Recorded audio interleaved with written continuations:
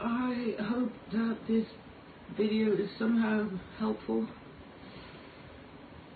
Not actually to me, but the fact I know that I'm only one of millions and millions and millions of people in the world that are just like me, actually. They don't have necessarily the resources that I have in my heart or my purse, for that matter. I was able to escape my country and escape stigma, and escape all the things that meant it okay for everybody to use the fact that I suffer from 3 mental illnesses as something to beat me with, rather than as something with which they might, be compassionate. I'm now living in a Travelodge motel in the arse end of New Jersey.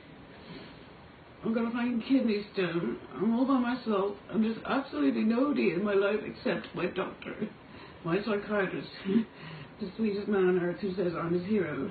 And that's about the only fucking thing keeping me alive at the moment, the fact that I'm his bloody hero.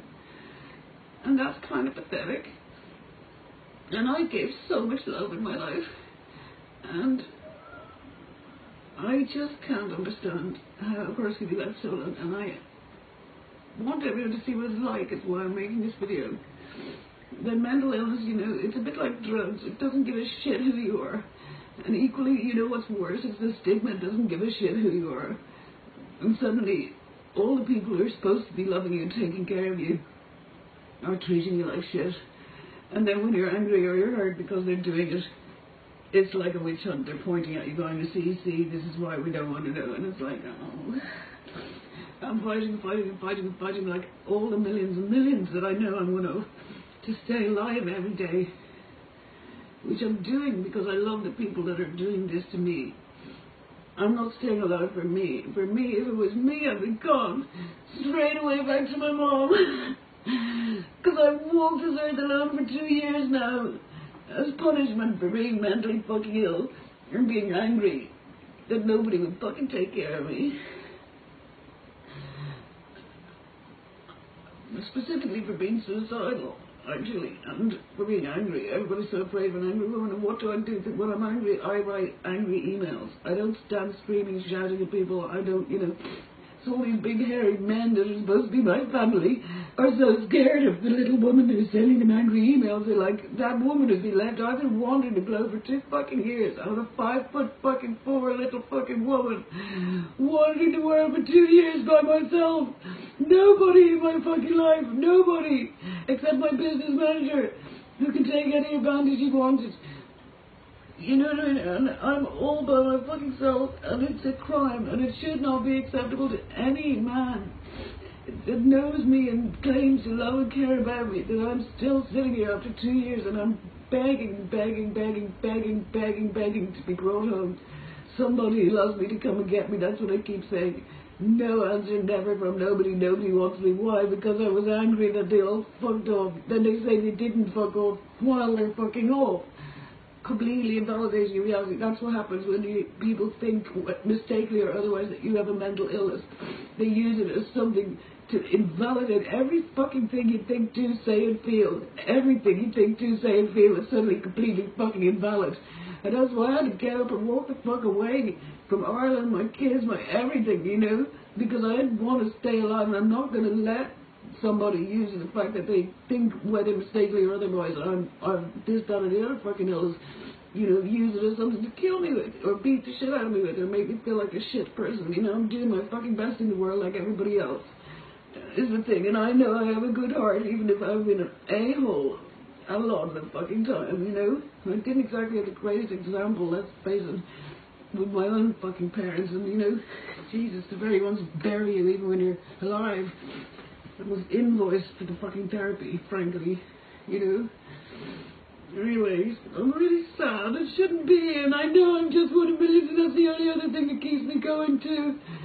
But I am making this video because I am one of millions, and that should be our fucking catchphrase from now on. One of millions, one of fucking millions. Why are we alone? What the fuck did we do? The people who suffer from mental illness are the most vulnerable people on earth. We can't take care of our fucking selves, you idiots. You know what I mean? You gotta take care of us. We're not like every fucking body else. We're doing our best like everybody else. So now I got 2 young kids in Ireland. Nobody gives a fuck about them enough to fight for me. Come bring me home. I can't make it home by myself. And what am I going home to anyway? Except a whole lot of shit. People treat me so bad. Everybody there treats me so bad. I'm end up wishing I was dead. Or 3 fucking illnesses made me suicidal anyway. And a bunch of assholes jumping on me like I'm a fucking cripple.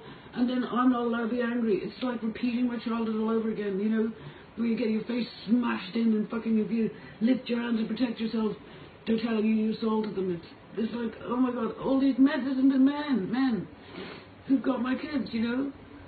And I can't get anywhere near, and they're not even fighting for the kids' sake, never mind mine, you know? And I was like, oh God. And every day I've spent for 2 fucking years that my entire life is revolving around just not dying, and that's not living. And I'm not gonna die, but still, this is no way for people to be living, and I am one of millions, and every homeless person I meet in the street will tell me the same story. And the only difference between me and them is I have a fucking apartment, which I don't anymore. Because I live in a fucking travel lodge, everybody. Hello, children of mine, why is it acceptable that your mother is living in a fucking travel lodge? That should not be acceptable in the RSN, the fucking New Jersey, you don't even care, for fuck's sake. The fathers of my children, how is this acceptable? It shouldn't be acceptable. Am I not worth fighting for? Everything I gave you? I'm the mother of your children. John Reynolds, everything I gave you, everything I gave you. So what? I wrote you a few angry fucking emails. Yes, I printed angry shit on fucking back. So fucking what? At the end of the day, what is going on? I can't. No one can manage this. I'm a 5'4" fucking little tiny fucking woman. Strength is fucking my spirit, but not in my fucking body. Here I am now.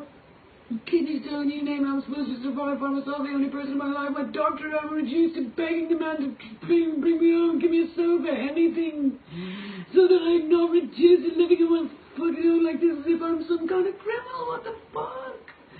How come I can have 1 kid but not the other? You're just like, oh no, you can't have your 13-year-old, but the 10-year-old you can be like loose with, but you're such a monster, but you can't have your... This is Tuzla in Ireland. I mean, for fuck's sake, like, how ludicrous is this? I'm supposed to be supervised with 1 child and not with the 10-year-old child. Loose on the 10-year-old child. No one protecting him. I'm the only one thinking of him. This is a fucking joke. Anyway, I needed to make the video. I've been thinking for the 2 years, you know, that people should see what this is like. Not just write. There's no point just writing about it and, you know, ranting now and then on Facebook, which I'm sure you'll say, well, this is a rant too, which of course it fucking is. People be fighting for their lives. I don't want to die. I want to stay alive. I want to stay alive. I've got children. All my children. Even the ones that are hurting me. Even the bottom, all of them that are hurting me. John Reynolds, Frank, all of them, everybody that's fucking killing me right now. It's for them. I'm not going to die. But anyway, I wanted just to make this video that you would all see what the fuck it's like, you know, and understand it, like, one of fucking millions, you know. Mental illness doesn't care who you are, but worse, stigma doesn't fucking care who you are, and it's stigma is what's killing people. It's not the mental fucking illnesses. If you have a family member that suffers from a mental illness, care for them. Tenderness, love, care for them, visit them in hospital. You don't dump them in a bloody hospital and bugger off. Hello, it's 2017. I had the money to escape. I was able to walk out of the bloody hospital and get on a plane and come to the greatest country on earth where strangers are saving my fucking life every day. What about everybody who can't do what I can do? What about everybody who hasn't got a fucking iPad and can talk to the strangers on Facebook who are kinder to me than my own loved ones, for fuck's sake? The strangers on Facebook send me fucking flowers and good wishes. I mean, for crying out loud. 2 years solitary confinement is enough. Please, will somebody in my bloody family act like you give a shit and don't wait till you think I'm dying of fucking breast cancer, which is what they all thought a few weeks ago. Stop acting like bullshit. If I drop down dead tomorrow, suddenly you're all going to be obsessed. Get on a plane, look after your mother. Christ's sake, I don't deserve this shit. I'm your mother. What the fuck is going on? Like, what have I raised? You know, get me, please. And John Reynolds, tell her son to get me. And John Waters, tell her daughter if I can get me. And, like, Frank, get me. What's going on here? This is really sick. You're losing me. My spirit is so huge, and it won't die ever, but my body is tiny, and it is dying. My body is dying now. 2 years. And no one can say I've been warning you. I've been writing to you for months and months and months, for the whole 2 years.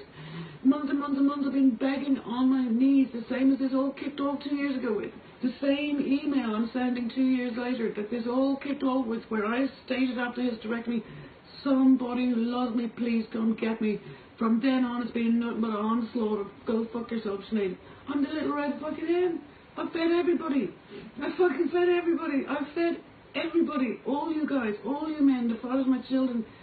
Did I take a penny off you ever? Did I ever ask you for nothing? No. Did I pay all the bills? Yes. Did I pay all the kids everything? Yes. I'm the little red fucking hen. Are you going to leave me to die? And you're telling everyone you didn't while you're doing it. And it's not like you don't fucking know. Don't wait until it's too late. I'm 5 before. I can't cope no matter what my spirit can cope with.